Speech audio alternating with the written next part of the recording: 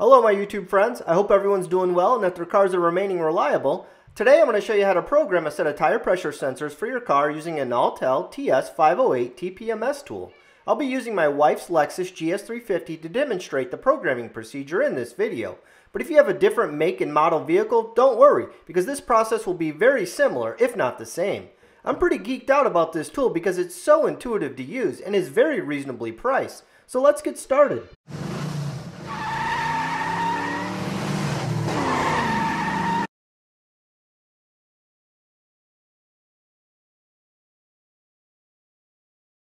So what is TPMS? TPMS stands for Tire Pressure Monitoring System. Each wheel on your car has a small sensor installed on it, and this sensor's job is to relay the current tire pressure of each tire to the car's computer.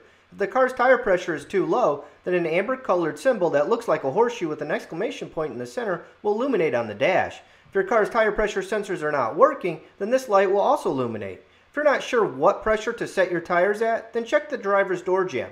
There should be a decal there informing you of the recommended tire pressure. The tool I'll be using to program the tire pressure sensors for my Lexus is an Autel TS508, and it's one of the best handheld tools I have ever had the pleasure of working with. This tool works with 99% of the cars out there. Just take a look at this list of cars it supports. Simply put, this tool can program your mom's Toyota or your Bugatti Veyron. How cool is that? And probably the best part is, this tool can be had for less than $300. However, I do recommend buying the tool with the Autel TPMS sensors as a package deal. I'll leave a link in the description to the kit that I purchased. I purchased my Autel TS508 as a package deal, which also included 8 Autel MX1 tire pressure sensors. I'll be using 4 sensors for my wife's Lexus and the other 4 for her Maserati Gran Turismo, which I'll be doing a video on later this summer. The really nice thing about these sensors is that they offer dual support for either 315 MHz or 433 MHz tire pressure monitoring systems. This means you don't have to worry about buying the correct frequency for your car's system, because these sensors will support them both. The kit that I purchased included a nice user's manual, a quick start guide, a USB cable, a wall charger, a relearn magnet, the TS508 tool itself, an OBD2 cable, and 8 Autel MX1 sensors.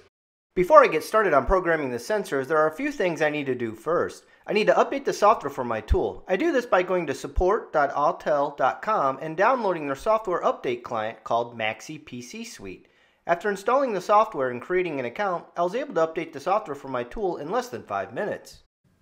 The next thing I recommend doing is changing the TPS prog limit setting to off. This will allow you to program the sensors that are already installed in a tire that is inflated. If you leave this setting on, then you will not be able to program a sensor that is installed in an inflated tire. You can make this change by going to My Device, Settings, and scrolling down until you see TPS prog limit. So now I'm ready to start programming the new tire pressure sensors. Each tire pressure sensor has its own unique ID, and that unique ID is also stored in the car's computer. There are 2 ways of going about programming the sensors. The first way of programming the sensors is called the cloning method. Basically, you copy the unique IDs from the old sensors and then transfer them to the new sensors. In my opinion, this is the easiest way to program the sensors because it doesn't require you to write the car's computer with new unique sensor IDs, since you are already using the same IDs for the new sensors. If the TPMS sensors in your car are currently dead, then don't worry, because the cloning method will still work, because those unique sensor IDs are also stored in the car's computer, and we can retrieve them from there. The second method to programming the sensors is basically to start fresh and generate new unique IDs for all of the new sensors, and then write those new unique IDs to the car's computer. In this video, I will be demonstrating the cloning method to program the new sensors. If you'd like me to demonstrate how to program the sensors using the second method as well, then please hit the like button on this video and let me know by commenting down below. So let's get started. If your sensors are still good, then you can get the unique IDs from them by powering on the Autel tool and selecting Quick Mode from the main menu. Then selecting your make of car, which for me is Lexus, then selecting model, which for me is GS, and then selecting the year. My 2013 GS350 uses a 315 MHz sensor, so I'll be selecting the first option. On the next screen, select Scan All Sensors. The tool will then start the process to retrieve the unique IDs from each of the car's tire sensors. And you just set the tool up to the sensor and hit the middle button, and it receives the data. and we just keep going around until we get all the data.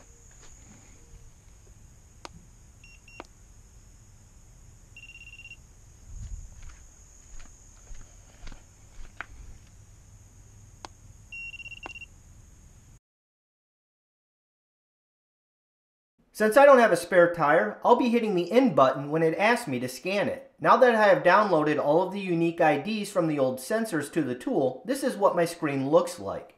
The green check marks by each of the tires mean the tool was able to activate the sensor and download the unique IDs successfully. If you have an X by any of the tires, that means the tool could not activate the sensor and was unsuccessful in downloading the unique ID. This usually happens when the sensor is dead, but don't worry, I'll show you how to download the sensor IDs from the car's computer later. If you hit Y on any of the tires, it will bring you to a screen that will show you all of the unique IDs from the old sensors. These are the same unique IDs that we'll be using to program the new sensors with. So now that we have all the unique IDs stored on the computer here, we're now ready to start programming. So the first thing we want to do is go ahead and hit N to back out. And then we're going to go down to Program Sensor and hit Yes here. And then we're going to do Copy by Activation.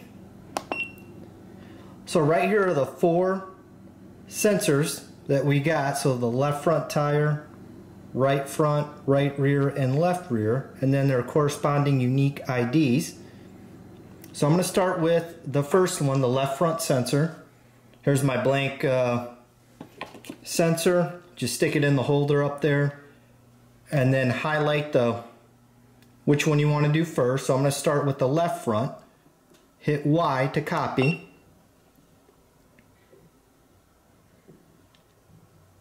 and it will start the programming process.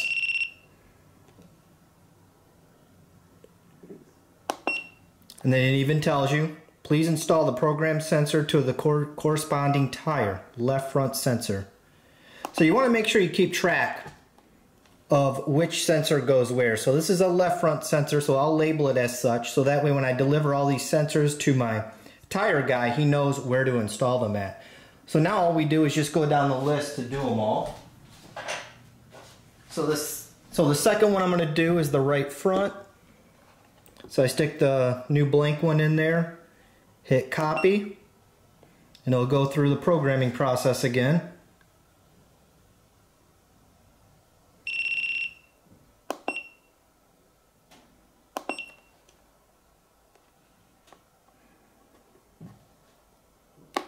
Oh, I did the left front. See, I made a mistake right there. So this one's actually a duplicate. So not a problem. If you do make that mistake, you can overwrite it. So just go down. I'm going to leave the sensor in there. Highlight right front sensor. Hit copy. And it will just overwrite.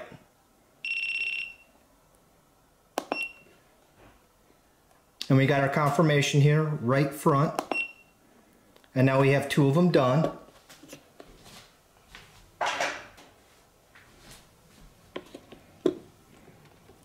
Make sure I select the right one this time. So I'm doing the right rear, hit copy.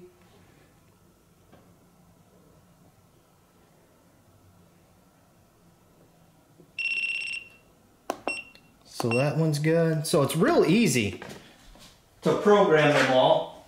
Doesn't take long to do it. So I just have one more sensor to do.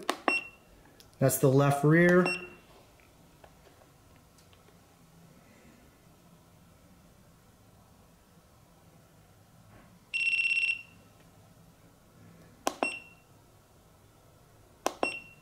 Alright, so I have all 4 sensors ready to go.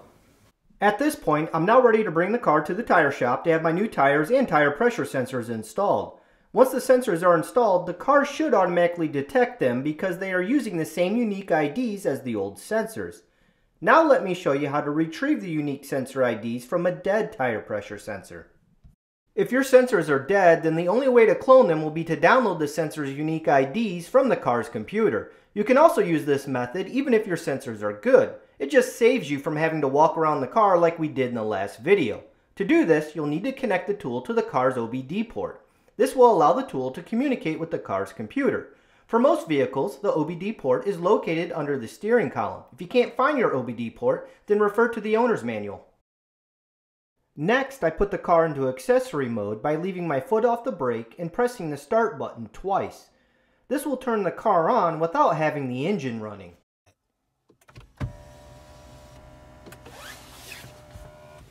With the car now in accessory mode and my TS508 connected to the car's OBD port, I'm now ready to retrieve the TPMS sensor's unique IDs from the car's computer. I do this by going to advanced mode, selecting my make, which for me is Lexus, selecting model, which for me is GS, and then the year and frequency type, which for me, my model year is 2013 and the TPMS sensor frequency is 315 MHz. On the next menu, I select Program Sensor and then hit Yes on the note that pops up. That note basically tells you that the sensors won't activate until the car is in motion. On the next screen, select Copy by OBD. If a message pops up and says Use data stored previously from ECU, select No. This will force the tool to download the latest unique sensor IDs that are stored in the car's computer. Once you have answered all of the questions, the tool will begin to connect to the car's computer and download the TPMS sensor's unique IDs into the tool. Once the tool has downloaded all of the unique IDs, you can see them listed on the right-hand side of the screen, followed by the word hex. I'm now ready to program the sensors. It's the same process as I demonstrated before. You simply insert the blank sensor into the holder, select the wheel you want to program, and then hit copy. I have now just successfully completed programming the left front TPMS sensor.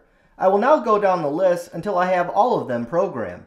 You will also want to make sure that you label each of the sensors as you get done programming them, so your tire guy will know where to install them later. I labeled my sensors using LF for left front, RF for right front, RL for rear left, and RR for rear right. I now have all of the sensors programmed, and I'm now ready to drive to the tire shop to have my new tires and TPMS sensors installed. Once the installation is done, the car should automatically recognize the new sensors after about 1 minute of driving. After about an hour wait, my new tires and tire pressure sensors have been installed. The little colored dots you see on the tires is from a process called road force balancing. It's a more sophisticated technique to balance the wheel and tire, and I highly recommend it. You pay a few bucks more for this service, but it's so worth it. As you can see, my tire pressure sensors are now working correctly again and are displaying the correct pressure in each tire. My local Lexus dealer quoted me over $700 to replace just the TPMS sensors and program them to the car. I was able to buy this tool that included enough tire pressure sensors for 2 cars for less than $400.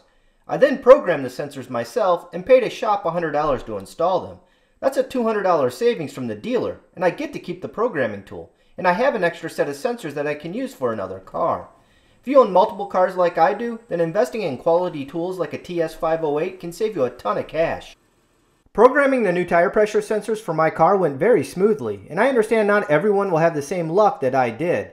In this troubleshooting section, I plan on giving some tips if you are having problems getting the new sensors to register to the car's computer.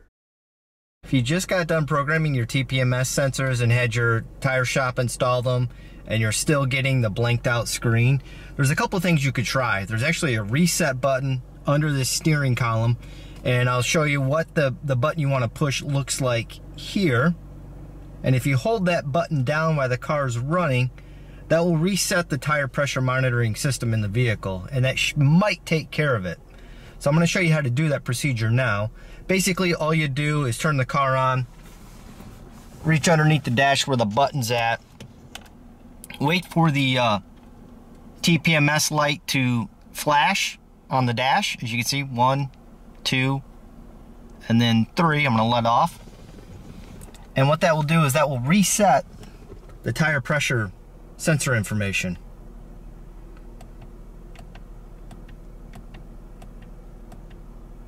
After resetting the TPMS system, take the car for a short drive so the system can relearn the new sensors. If everything is working properly, then after driving for about 30 to 45 seconds, the computer should make communication with the new sensors and display their values on the dash as shown here.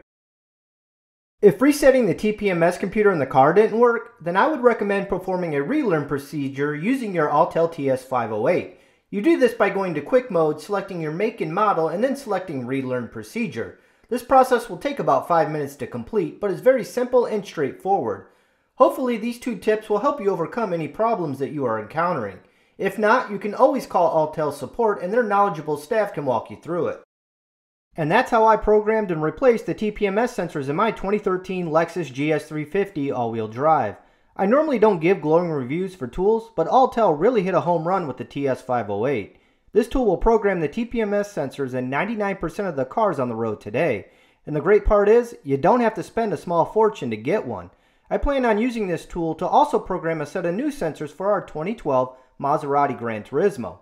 The Maserati dealer basically quoted me the price of an entry-level jet ski to program and replace all 4 sensors in our Gran Turismo. That's nuts! As you know, I make these videos to help owners like yourself save money and learn about the cars they drive. If you'd like me to continue making these videos, please like and share them so other people like yourself may benefit from them. If you have any questions or suggestions, please leave them down below and I'll do my best to answer them. So long.